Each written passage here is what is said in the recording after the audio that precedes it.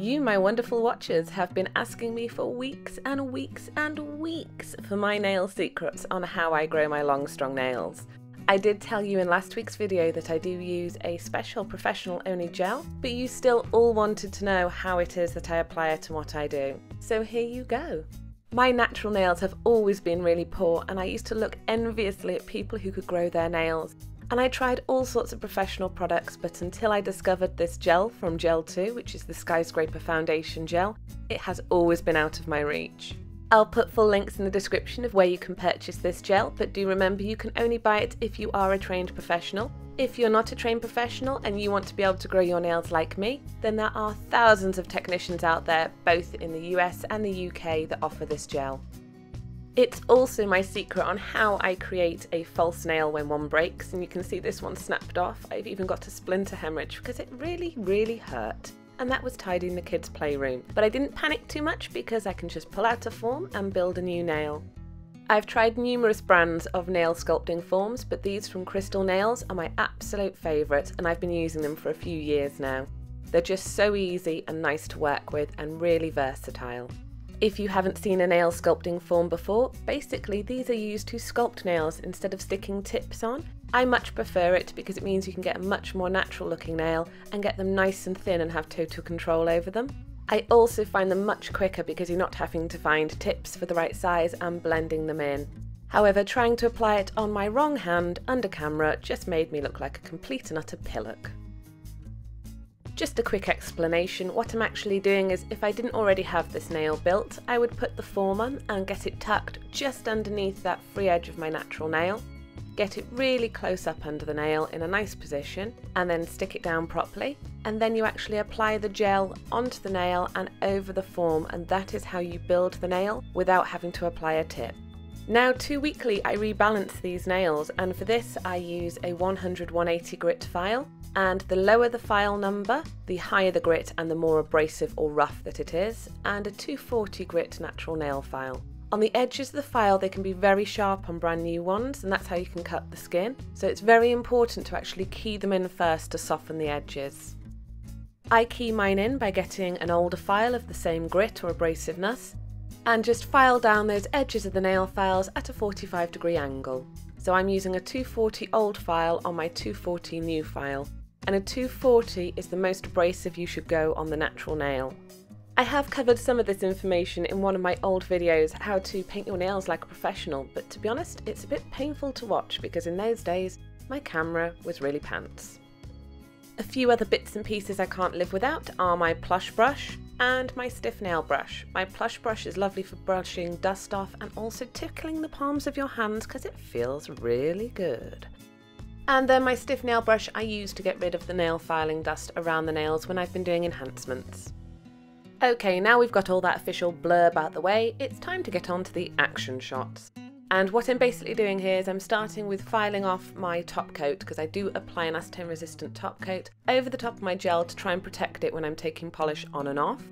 I'm also refining the shape, which is why this is called a rebalance and not just an infill, because an infill can be where they just put a blob of new product at the bottom by the cuticle area, but this is putting our apex and our arches all back in the right place. Which, if you're not a nail tech, you probably don't understand what I'm talking about, and it probably just sounds like I've gone rhubarb, but it does make sense. I will explain in a bit.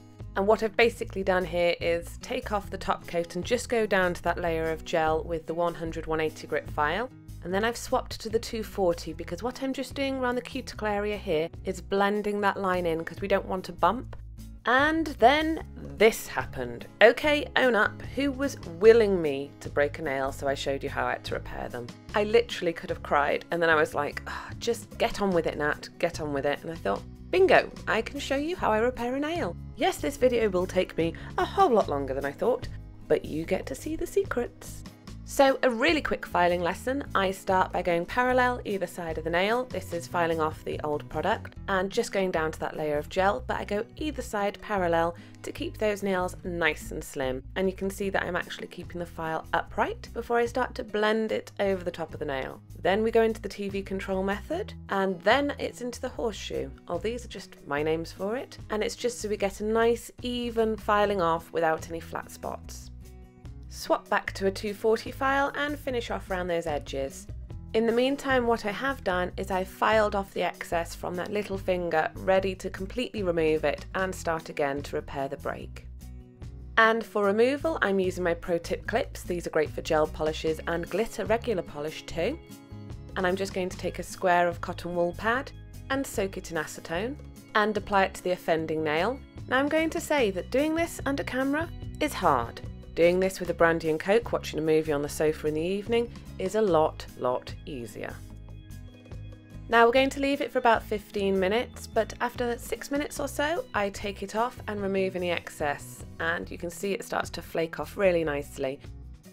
I like to put a little more acetone on the pad, pop it back on and soak again for another 6 minutes or so. After the other 6 minutes, remove and then take the excess off. If you give it a couple of seconds, it tends to peel back once the air gets to it. And if there's any residue left on the nail, you can just remove that with a plastic back pad and acetone. I'm also just cleaning around those breaks. There's actually 2, and these are pre-existing breaks that I've repaired before. Once the acetone has evaporated, it's time to glue the nails, and this is my current favourite nail glue, which is the Elegant Touch Firm Hold. And I apply it to nail first and then wiggle it a bit to get it right into that break, and then apply a little bit more and then hold it firm. Try not to glue your other fingers to your nail. I've done that a lot of times before. Okay, on to my ultimate favourite cuticle tools. I cannot be without these when I've had to fly with them. I risk taking them in my hand luggage because at least I could try and get them back, but if they lose my case, they're gone forever. A few hints and tips: be really careful using any metal tools around your natural nails because they can cause damage. But all I'm doing here is just pushing down to remove cuticle. Now cuticle is actually this white fluffy stuff which is coming up with my precision tool, and it's actually dry skin that sticks to the nail as it grows out. Your cuticle is not the line of skin around the base of the nail, which I'll explain in a bit, but you can see that this tool gets it off really nicely. I used to use an actual cuticle remover gel, but I've actually found over time that I think my nails last better, and they certainly don't lift if I do dry cuticle removal. Once I've finished removing the cuticle, I just take that 240 grit file one more time just around the base of the nail to make sure I've just keyed in anywhere that I've removed cuticle. Once I've removed the dust and cleansed with isopropyl alcohol, it's time to get ready to apply the gel. And we're going to begin by applying the Gel Skyscraper base coat, and we only need to apply this where there's natural nail visible or exposed. It doesn't need to go over the whole nail. On this one it will, because we've taken all the gel off, so we're going to apply it over the whole nail and just at the tips. Because I realised the shape of my nail had gone a bit gimpy, I decided to put a form on and just build up one side of the nail where it's actually gone a bit slanted. I don't know what I've done.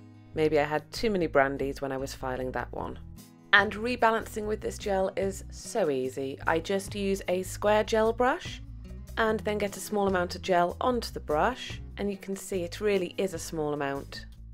And then I just pat it around the cuticle area, and this is because all we need to do is apply it just around that area and put our arch back into place. Now gel and acrylic perform very differently. Acrylic you have to push into place, and gel you have to pull into place, so you sort of have to think how the gel is going to act and go there first, if that makes sense. And once I'm happy with my positioning, I just draw it over the nail to balance it all out. And you can see from the side view you've got a nice even shape. We want our product to do the work when we're applying it, not our file to have to put the nail into shape. To build the nail is slightly different, so this is my naked little finger, excuse the expression. And we're going to take a bit more product on the brush this time and apply it in a line from the cuticle area to the tip of the nail. And then I'm going to take some more gel on the brush, a little bit less this time. And starting at the centre, I'm going to start fanning out, and this is just going wiggling the brush back and forth up to the cuticle area from the centre, and trying to keep most of the product in the centre distance between the cuticle area and the tip of the nail, as that's where we need the strength. And repeat this again on the other side. And then I'm just going to put a little extra product down that wonky side of the nail there, and that we can file into shape afterwards. Once you're happy with the nail, cure it, and when it's cured you can take off your form.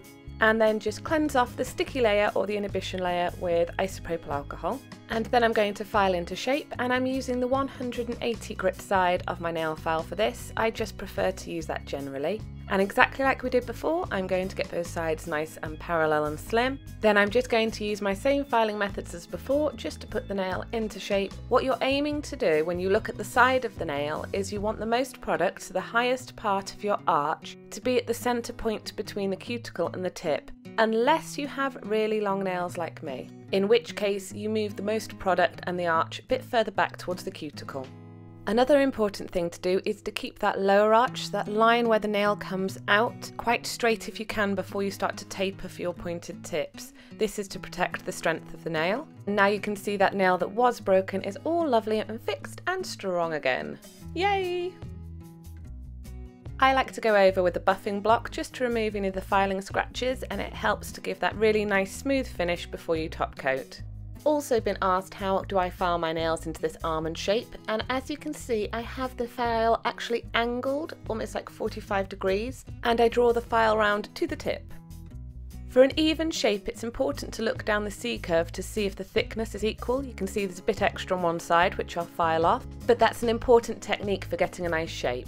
Brush off any excess dust and then simply take a pad soaked with isopropyl alcohol and cleanse the nails, ready to top coat. I use the Gel 2 No Cleanse top coat as it doesn't leave a sticky layer, and I'm lazy and like things to be finished even quicker. Apply the top coat nice and evenly over all the nails and remember to cap the edge before you cure in your lamp. Now I choose to apply this top coat over my gel because with using acetone in my videos so often, I don't want to actually ruin the gel underneath. Now onto the all-important and final stage, which is cuticle care and cuticle oil. This bit here is not your cuticle, that is your eponychium and is living tissue, and this is your side wall or lateral fold and is also living tissue. Don't ever cut those if you can absolutely avoid it. What you need to do is moisturise the area around that and inside here where you get your cuticle, and for that we use cuticle oils. Now here is a selection of cuticle oils that I've used over the last 5 years. Originally I used to use the CND Solar Oil, and more recently, and I still do now, use the Gel 2 Organic Cuticle Oil, and this is my favourite. It's got a nice little push button on the top which picks up just the right amount of oil, and I keep this on my bedside table for night times. Just apply 1 drop to each nail and then rub in. However, this is no good when I'm filming videos as it would leave greasy marks over the polish which doesn't look good under camera. And that is why I started experimenting with cuticle oil pens. Now this is the Nails Ink and it was my first one. However, this is the only one of the 5 that does not contain jojoba oil. This means that it cannot penetrate your actual nail plate, which is very, very important.